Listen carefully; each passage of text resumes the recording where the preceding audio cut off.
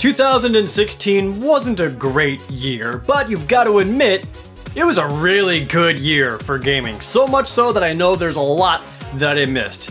But even with that, these are my top 10 games of 2016.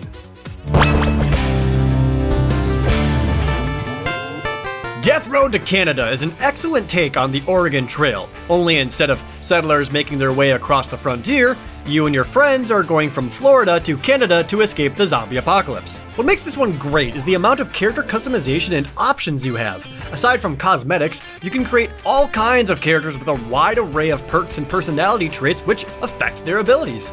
Mechanics to keep the car running, fighters to stave off the horde, medics to keep the party healed, etc. It provides a great amount of replayability. And it's pretty difficult too, with each death giving you that feeling of, so close! This next one will definitely be the one! This ties in easily to its roguelike elements, where every time you play and perform specific tasks, your perks that you create characters with improve, slightly increasing your chances of success on every subsequent playthrough. If that isn't enough, there are numerous game modes to try your hand at, secret characters to discover, and of course, more characters to create. The fact that it's two-player cooperative is a fantastic bonus, as you and a friend fight your way through for supplies and make dangerous decisions together. Sadly, it's local only, and if it ever gets online co-op support, I'll immediately play it with the very friends that I forced on my journey with me.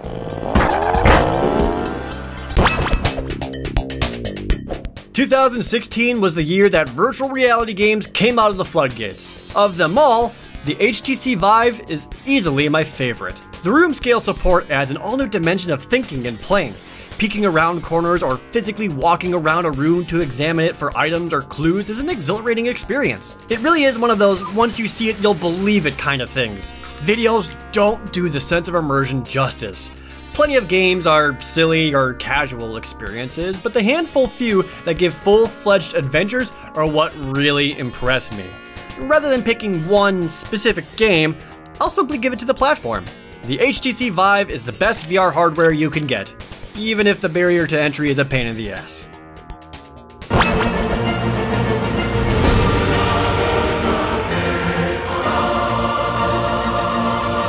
This was a good year for strategy games, and Civilization 6 is a prime example of why. It improves upon everything that Civ 5 had, delicately balancing the feeling of everything being familiar, yet absolutely everything is fresh and new. Using envoys for diplomacy to other civilizations or city-states is great. The use of districts to build out your cities and occupy land is fantastic for strategy and planning, and the culture victory finally makes some goddamn sense. The insane part about this is that what made Civilization 5 so legendary and long-lasting is how much that game changed and improved with every new expansion pack. The same will undoubtedly happen for Civ 6, which is mind-boggling as the core game is already superb. It's hard to conceive of how it'll improve game mechanics from here, aside from the AI. But I do have a solution for that.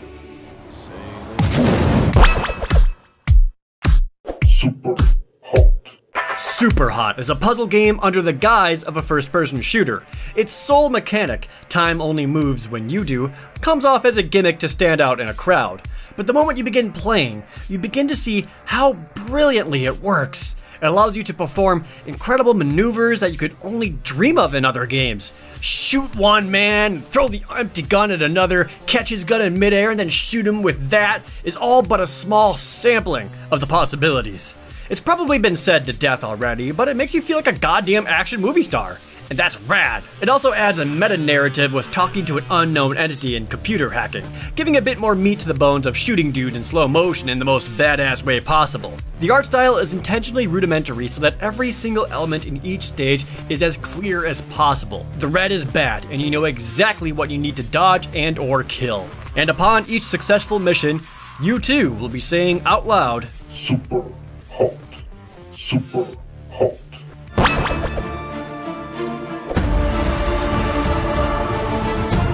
XCOM 2 rocks! I was a big fan of the 2012 reboot, and the sequel does everything better.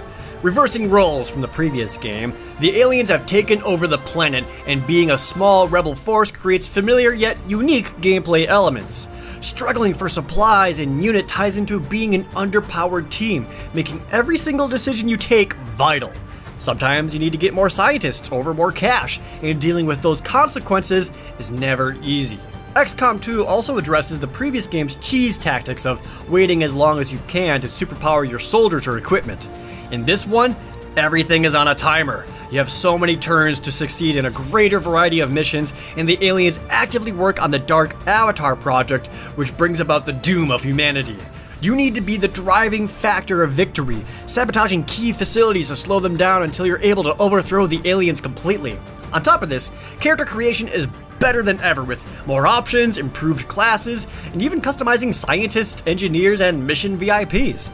Nothing makes a game better than making your squad of soldiers into your friends, making you have a deeper connection with them, and truly mourn each one of their losses. Or getting pissed at them for missing the easiest of shots. He's right there, dude! Come on!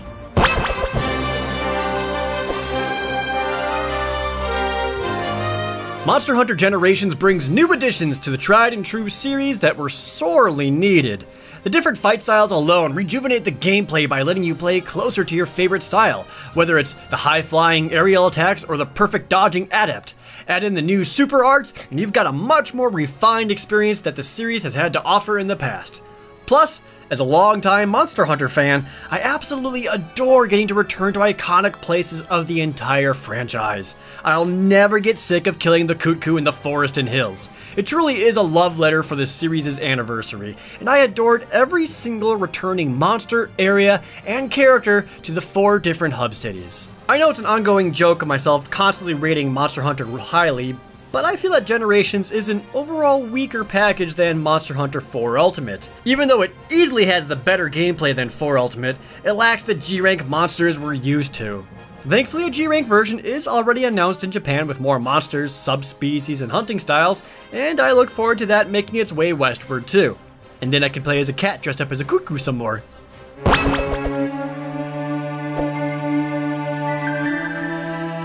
An unconventional choice, but I don't care. Another Metroid 2 remake is easily one of the best games I played this year.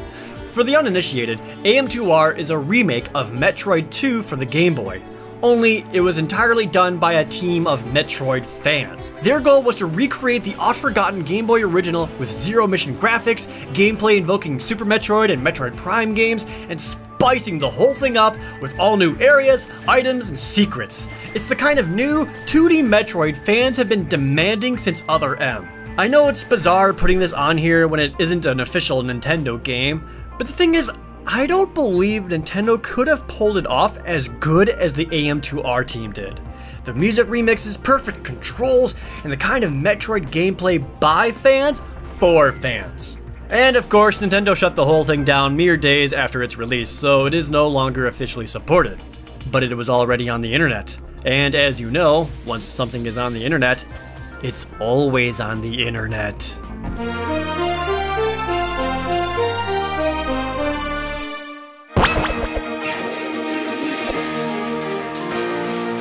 Asagao Academy Normal Boots Club is simply wonderful. It's a visual novel dating sim about Hana Mizuno, who enters a new school and meets every single boy of the Normal Boots Club. And those boys happen to be myself and all my friends from Normal Boots and Hidden Block. Peanut Butter Gamer, The Completionist, Brutal Moose, every single one of us. Full disclosure, I had nothing to do with the development of this game.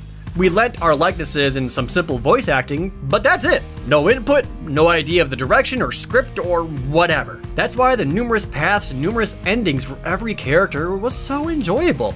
Even though it's based around parody, satire, and comedy, there's genuine emotion throughout every single sentence written. It's intentionally tropey to draw out humor, but it's easy to find yourself attached to the main characters. Is putting this game here on the list nepotism at its finest? Yep, but I don't care. It's too well done to be ignored. And best of all, you can play it for absolutely free. If you enjoy visual novels, or just want a game with great characters, humor, and emotion, play Asagao Academy. And then date me, I'm the best one. Totally, I promise.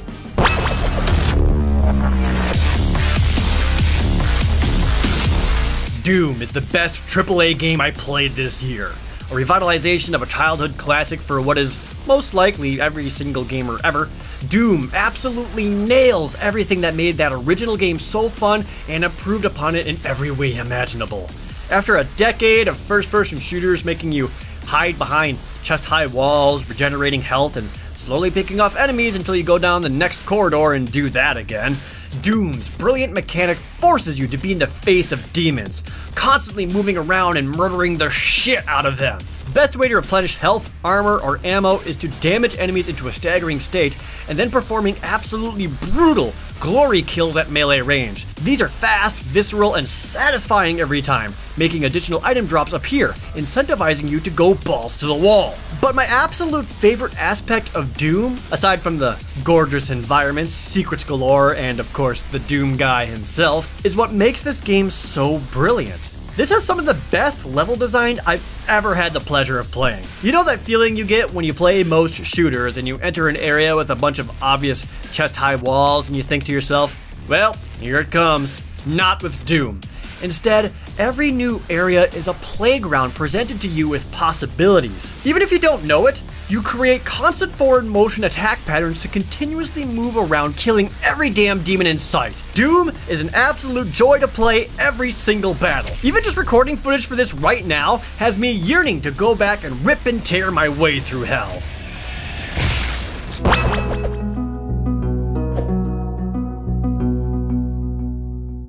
No single game this year will charm you the way that Stardew Valley will. A game following the spirit of Harvest Moon, but with so much more. Stardew Valley's greatest strength is its unbridled sense of wonder. There are so many small things to discover about its world that every day you wake up and work on your farm, a sense of excitement builds inside of you to discover every single secret this game has to offer. Whether it's exploring different caverns, or building relationships with the game's numerous townspeople, or seeing what each day brings to your farm, Stardew Valley keeps you hooked and coming back. The game is so wonderful and it took so much of my time, I devoted an entire video discussing the merits of this one game, and I don't regret a single second playing it. It's an incredible project completed by a single person. He did all of it, and it's still being updated with new options, features, and is finally available on console platforms. The moment the online co-op patch hits, I know I'll immediately get sucked right back into Stardew Valley. You're gonna have to let me know, what games did I miss? I know I missed some. There were so many good games in 2016, like Dark Souls 3. I never got a chance to play that. I just didn't have the time for it. I don't know what happened, so please, you're gonna have to let me know and just focus on the really, really good games of 2016. But now that you watched that, you wanna see some shit?